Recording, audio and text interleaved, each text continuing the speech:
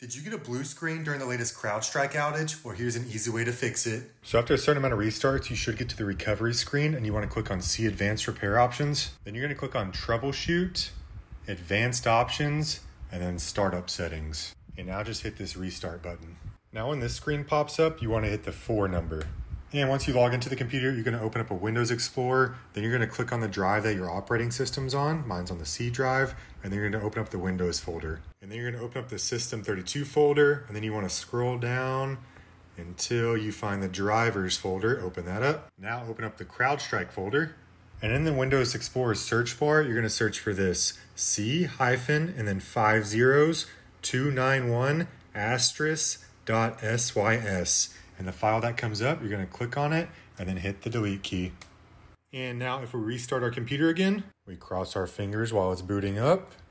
And now we're able to log back in and use our computer like normal. Easy.